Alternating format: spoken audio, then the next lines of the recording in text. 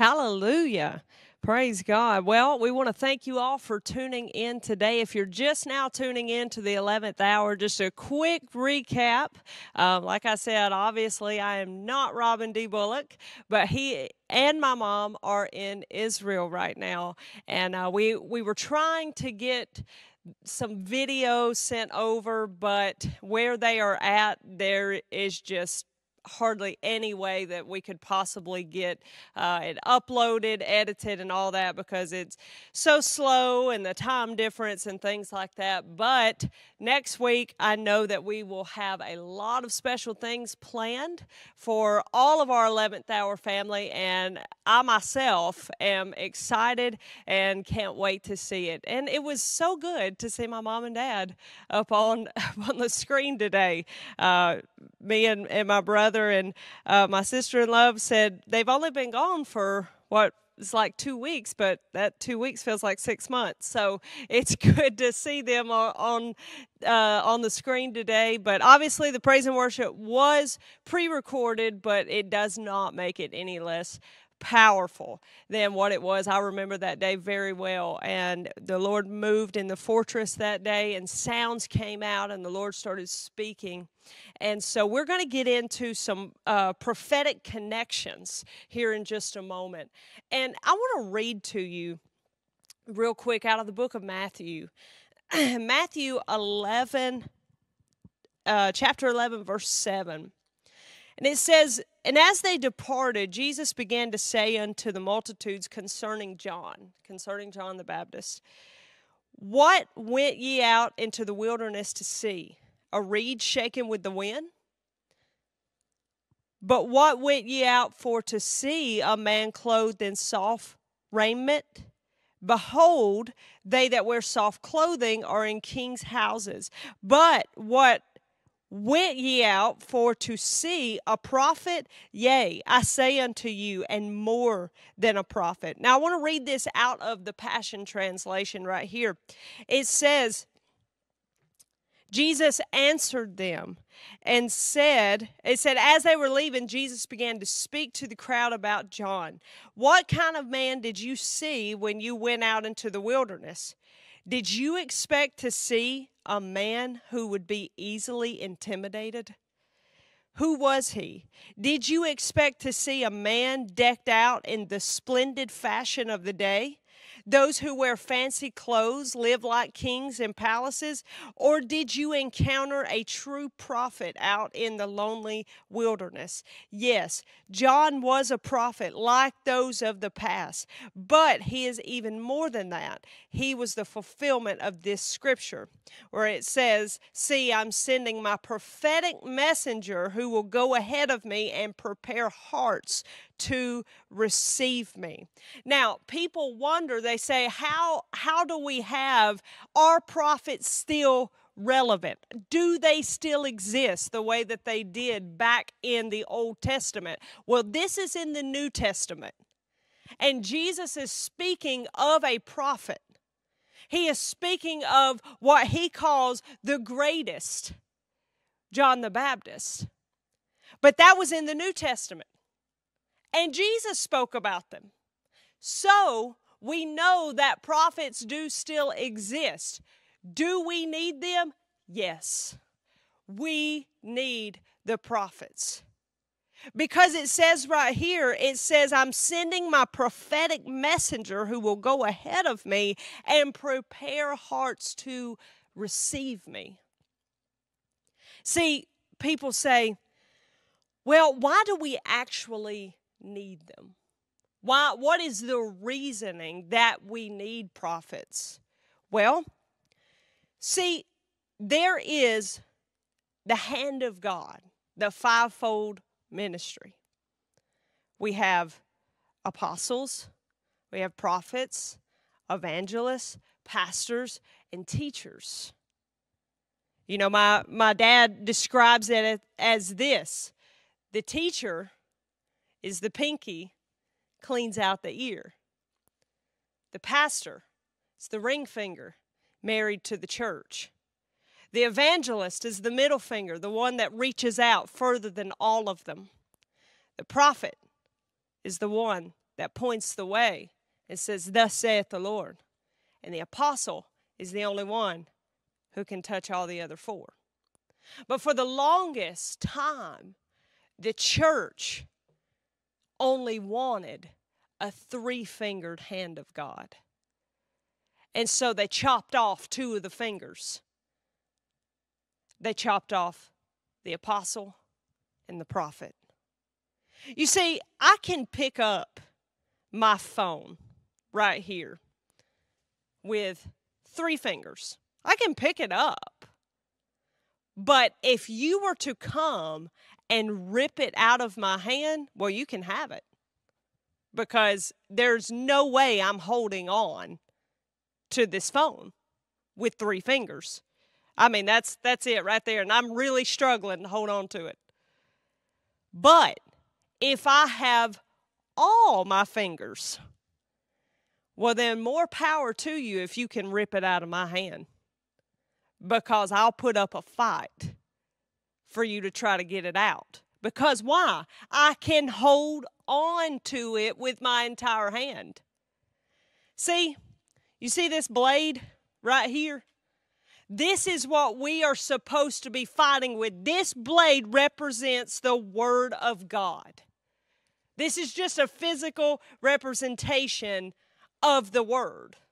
Why? Because it says that the Word is sharper than any two-edged sword.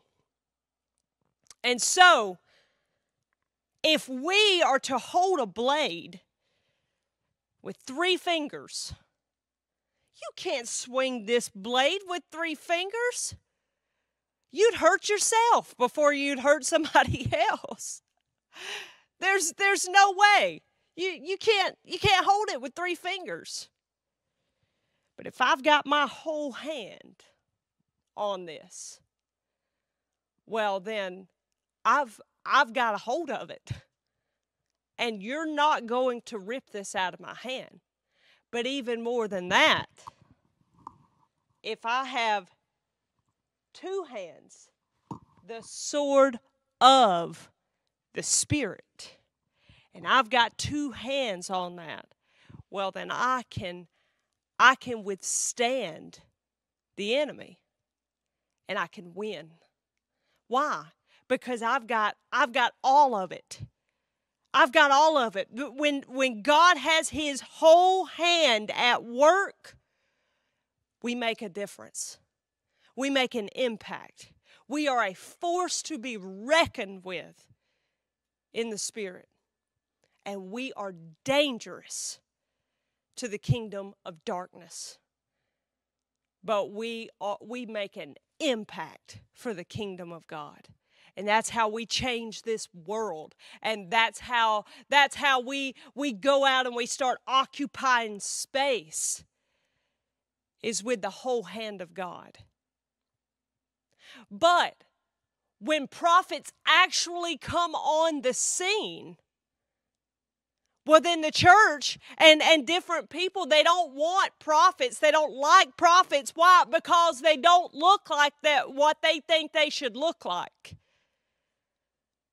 If you were to see John the Baptist today, I don't know why everybody gets on to prophets for the way that they look right now, but don't have anything bad to say about John the Baptist.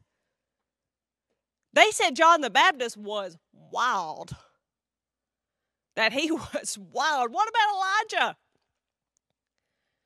No, you don't hear people calling Elijah a false prophet. You don't hear people talking bad about Elijah. So why do we talk bad about prophets now?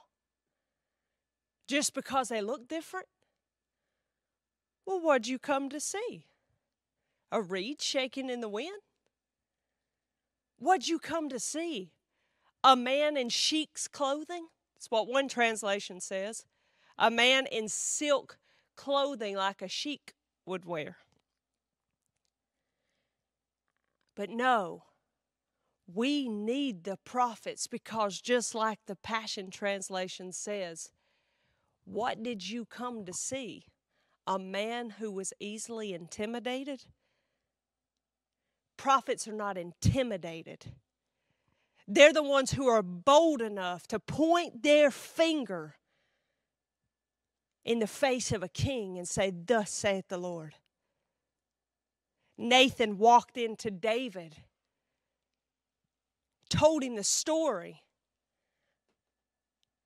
and put it parallel to what he had just done to Uriah.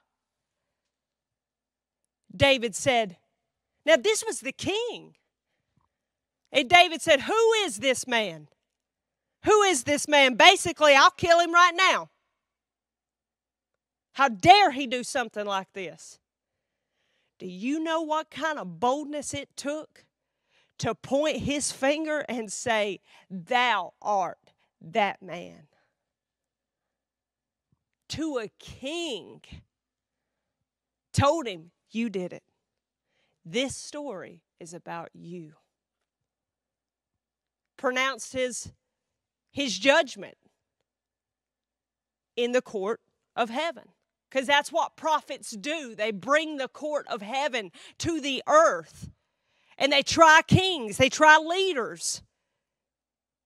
You say, "Oh, I'd be bold enough to walk up in there and tell a king." The first armed guard that stomped their foot at you, you'd be like, "You know what? I was just kidding. I was just kidding. I'm going to come back another day. I got something else to do. I'm late. You know, I'll catch y'all later." But to just walk in there and give the word of the Lord to authority, to leaders, that can only be done when somebody steps in to the office of a prophet and puts on that mantle. I'm not a prophet. Are we all prophetic? Yes.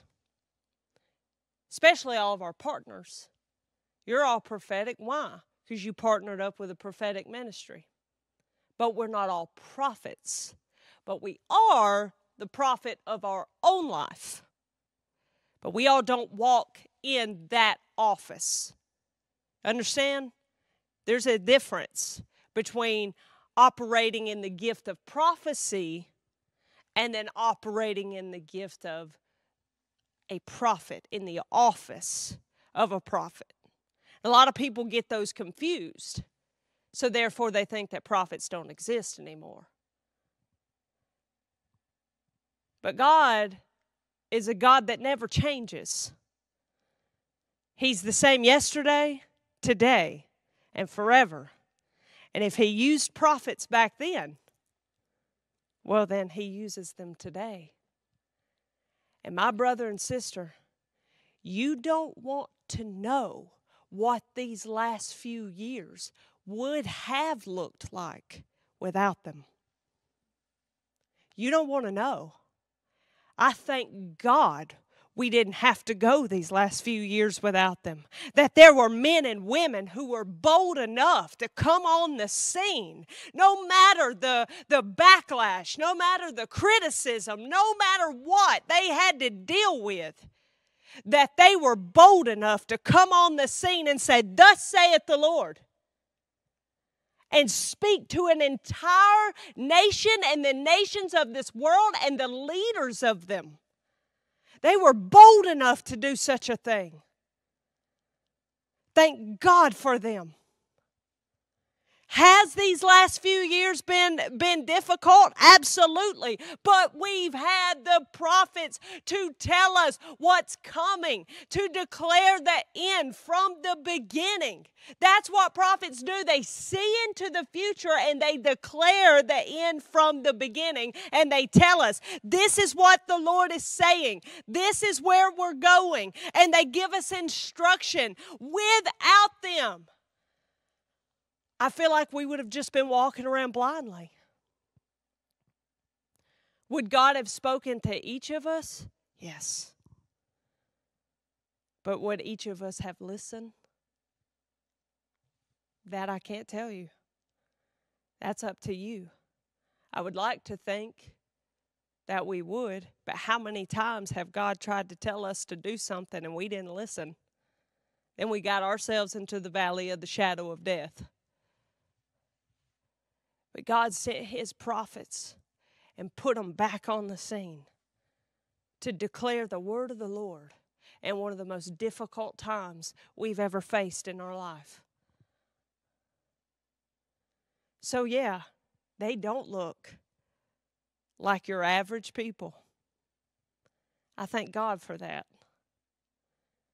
Why? They come on the scene, they catch people's attention. They catch people's attention, and guess what? Those people listen. You know, what I like to say, normal people, average people, well, they might say, well, they're weird. What they're saying couldn't possibly be true. But these leaders in high authority, they listen. And they know. Why? Because when they're raised up in that, and they're raised up in their position of authority, well, then they know who speaks to them. And it's prophets. Why do you think David let Nathan in to speak to him? He knew who carried the word of the Lord for a king. So whether you believe it or not, they do. And those of us that don't operate in that office or that mantle,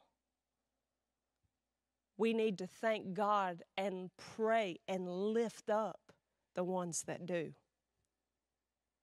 Because they're fighting for you and I. And they're speaking things and mysteries that are hidden in God. They're constantly listening for the word of the Lord to bring hope to the people.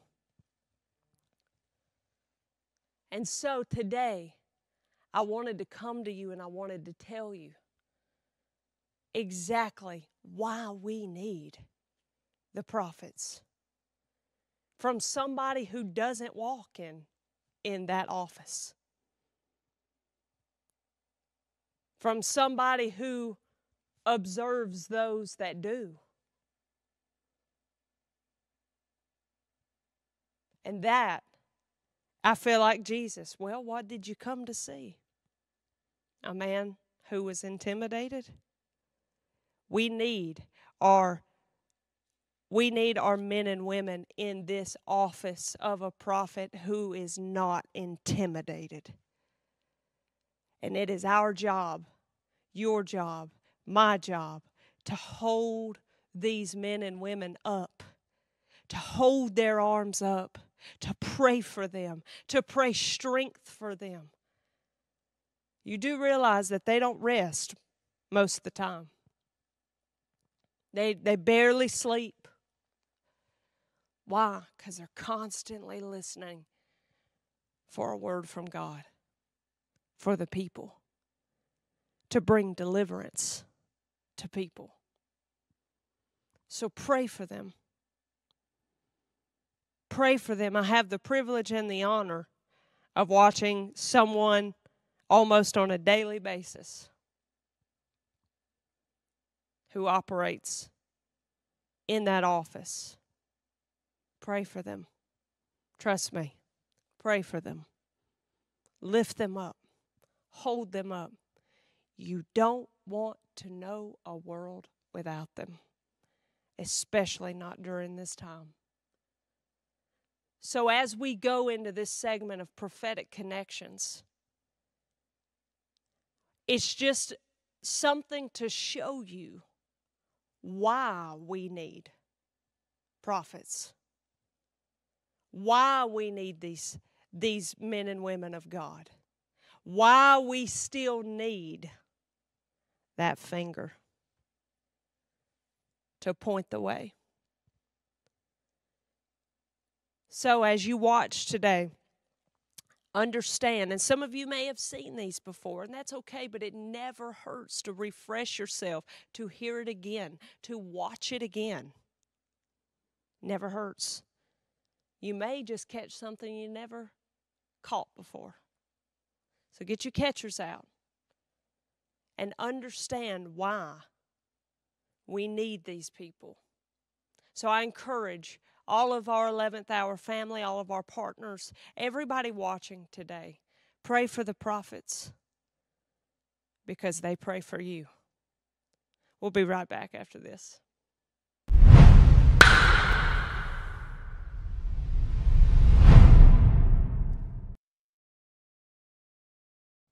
Wow. I don't know about you, but just the fact that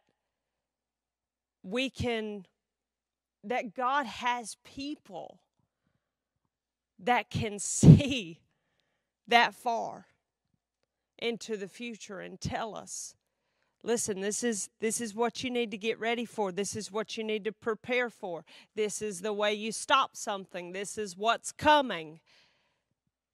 Now you see why we need prophets. And as we were showing the one about the train, Sunday morning at Church International, I spoke about a train. We've been speaking on this God train, this love train that's going. You know, God is love, so we know that the love train is the Jesus train. And I began to become curious about the definition of a train. And if you know me, if you've listened to me speak before, you know that I do actually enjoy the definition of words. I like to figure out all the different meanings. And there's a couple different ones that really spoke to me and just kind of jumped out and was just put right before my eyes. The Lord was like, hey, this is what you need to pay attention to. So one of them, it said, a retinue of attendants accompanying an important person. Well, I don't know if there's any more important person than Jesus. Newsflash, there's not. There's not a more important person. And another one is a sequence of events or actions leading to some result or goal. And this was what I found really interesting. Right up underneath it, it used an example, and it said, a revolution had been set in train. Well, what have we been talking about? The Jesus revolution. The Jesus revolution. See, we are to come together to accompany an important person. We are to come together to accomplish one goal. What is the goal? Go ye into all the world and preach the gospel to every creature. Tell everyone about Jesus. Tell every single person we possibly can about Jesus. Tell them about the manger. Tell them about how he was born of a virgin. One of the most spectacular events to ever take place on this earth. Then tell them about the night that the angels broke through and they said, glory to God in the highest, and on earth, peace, goodwill toward men. Guess who foretold Jesus is coming? Prophets. We are to tell them that he's not a baby in a manger anymore. And then we are to tell them about his life, about the miracles, about how if every miracle and everything that Jesus did was to have been recorded, the books could not hold it. To tell people about his ministry while he was here on the earth, because he was here. It's a true story. really did happen. My parents are getting to walk in places right now that he walked. He actually walked. But then we are to tell them about the crucifixion. We are to tell them about how he became our sin. He didn't carry our sin. Anything that you can carry can be thrown off. He became our sin. Everything we could ever do, he became it. There's one translation that says he absorbed the curse into his being. He became a curse for us so that we didn't have to live under the curse. But then we tell them how he got off that cross and how he went to hell. The worst possible place you could ever go in this life and the life to come. The worst place you could ever go, somewhere that was never created for you and I. But he went there because somebody had to go. And he went there. And then we are to tell them after 3 days and nights that the Holy Ghost roared in to the pits of the damned and stretched himself upon Jesus and breathed life back into him. And he rose from the dead victorious, the King of kings and Lord of lords, with the keys to death, hell, and the grave. And then we are to go past that. We're to tell them of the ascension. We're to tell them about the Holy Ghost, the Comforter, in the upper room. But then, just like that song that we sing at church sometimes, he's not a baby in a manger anymore. He's not that broken man on the cross. He didn't stay in the grave.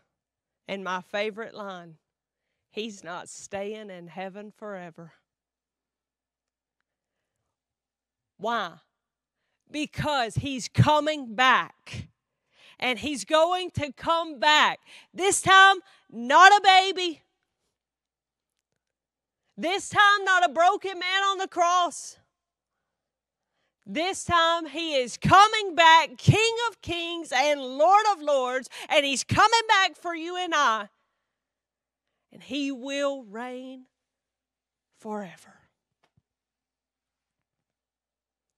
And this is what we are all to come in to one accord on this train. We're all to get together and come together on this train to accompany one important person, and that person's name is Jesus.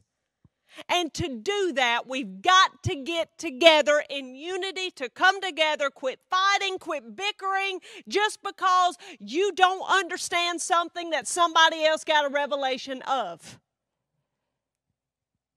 And we're having to make unnecessary stops on this journey to let people off because they decided to get offended and get upset. When we should keep going, because we should all be under the banner of one important person. And we should all be striving for one goal. And this train's moving. We need to decide if we're going to get on and stay. If you're going to get on and then get off, or if you're going to even get on at all. But it's time to make up your mind and make a consecrated decision of which train you're riding on and which train you've got a ticket for. You know, there used to be, I've heard the saying, I've got a ticket on a train bound for glory. Well, God made a promise to Moses, and he said, my glory will fill this earth. It's mine and your job to go ye into all the world and preach the gospel.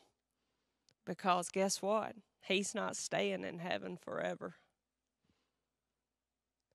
And so today, if you don't know that man named Jesus, then I want to give you an opportunity right now to get your ticket. It's free.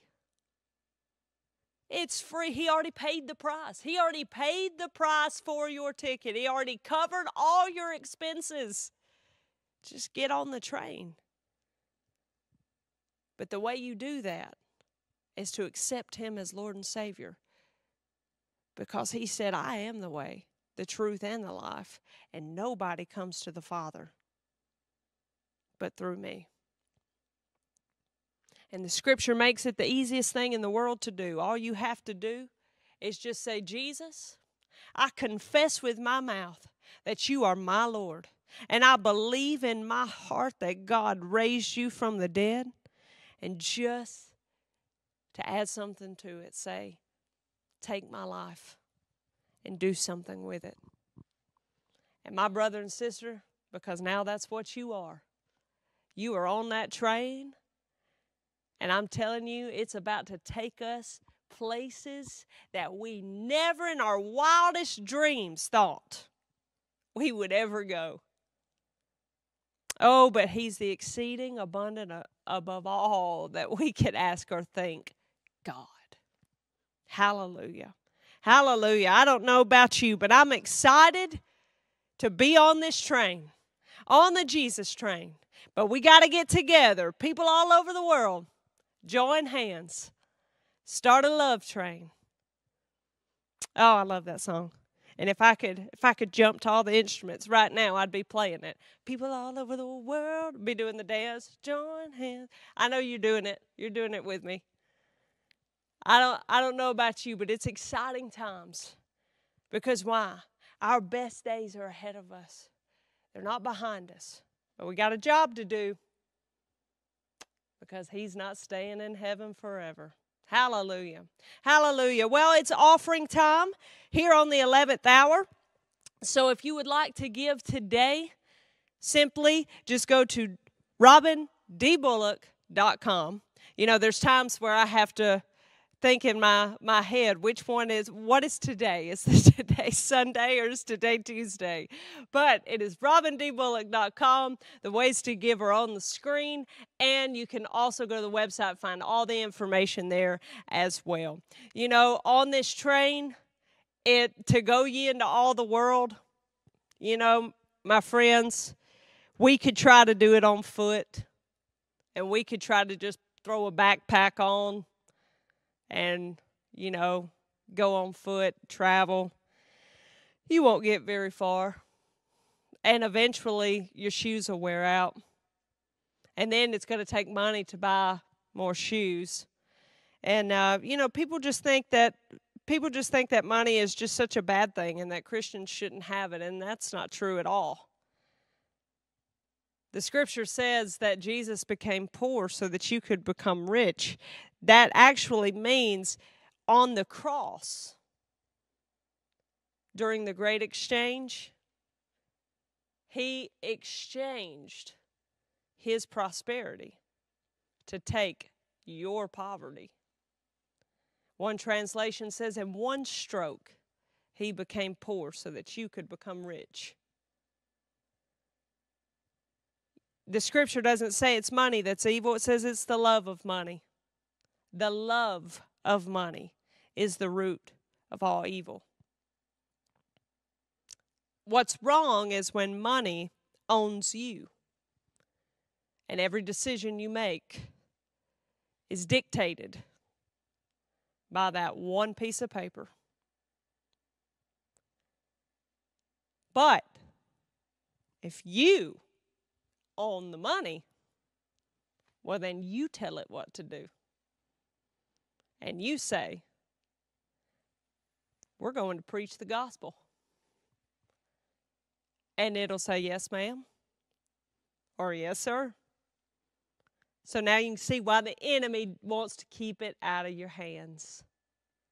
So don't let the enemy deceive you any longer about that. It ain't having money that's so wrong. It's when you love it.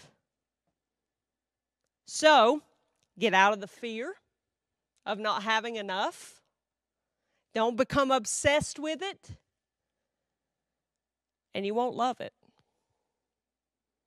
But use it to go ye into all the world and preach the gospel.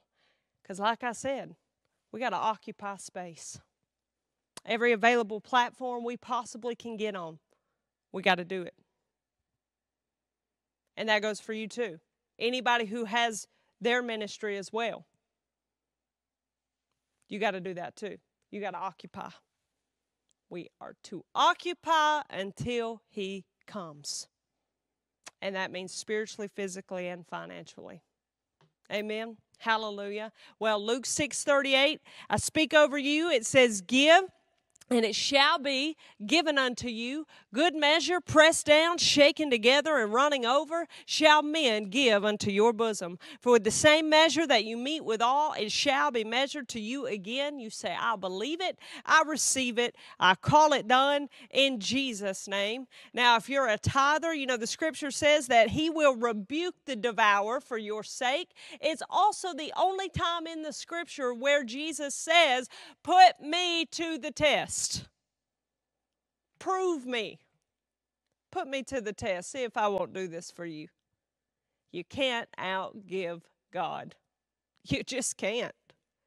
So Malachi 3:10 says, bring ye all the tithes into the storehouse, that there may be meat in mine house, and prove me now herewith, saith the Lord of hosts, if I will not open you the windows of heaven, and pour you out a blessing, that there shall not be room enough to receive it. And I will rebuke the devourer for your sake, and he shall not destroy the fruits of your ground, neither shall your vine cast her fruit before the time in the field, saith the Lord of hosts, and all nations shall call you blessed, for you shall be a delightsome land, saith the Lord of hosts. You say, I believe it, I receive it, I call it done in Jesus' name. Amen. So be it. Praise God. Well, thank you so much for tuning in today. You know, this is the first 11th hour that I have ever done by myself. And so I got some big shoes to fill. But thank you to my 11th hour family for standing strong with me, for agreeing with me, for putting your faith in agreement with mine, that we can get what God wanted said. We can say what God wanted said and get done what he wanted done. You know, I could do it without you, but I sure don't want to. I love each and every one of you, and I cannot wait to see your faces on the other side of that camera. Couple places that we will be coming in the month of May. We will be going to Philadelphia, Mississippi, and that is on I believe it is the amphitheater that the Choctaw Indians, that tribe owns. And so I'm so excited, and I'm going to make sure that I get this right. It was posted on social media yesterday, but I'm just going to make sure. Mississippi Band of Choctaw Indians Amphitheater. That is May 20th. That's a Saturday, and the first service will be at 10, and I believe 10 a.m., and the second service will be at 2 p.m. So come visit us. It's in Philadelphia, Mississippi, and for more information on that, you can go to globalvisionfc.com. Also, at the end of May, on Friday night, May 26th, at 7 p.m. we will be, it's called the Tent of Miracles, and that's in Brunswick, Georgia, and that is with Miles Kilby Ministries, and we are so excited. So if you're in that area, come see us, and we'll be announcing other places that we will be coming also. So for more information on that, go to mileskilby.com. We look forward to seeing you this month and this summer, this fall, and then you know what? Come see us at Church International in Warrior, Alabama, the little town that's shaking the nation. Until next time we gather together right here around God's Word, I want you to remember and never forget that we love you. Jesus loves you. Say it with me, that God is absolutely good. Shalom, shalom.